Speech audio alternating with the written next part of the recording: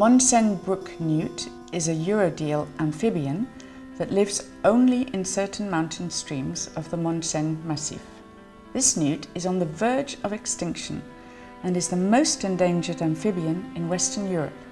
The aim of breeding the Montseny brook newt in captivity is to preserve a genetic reserve and to increase its range throughout Montseny by releasing specimens back into the wild. Eastern and Western varieties are bred separately.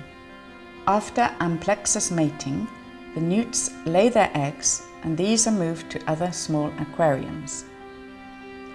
Specimens are separated for correct genetic management and for future follow-up when they are released.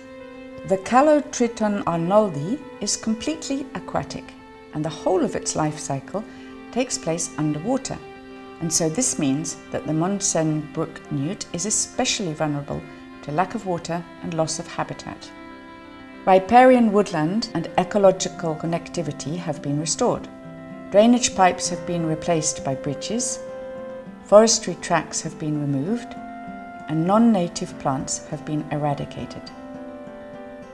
Studies and measures are being carried out to improve the conservation status of this species and its natural habitat.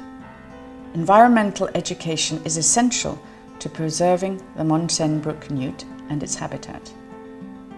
It is crucial for everyone to understand this species if conservation is to be successful.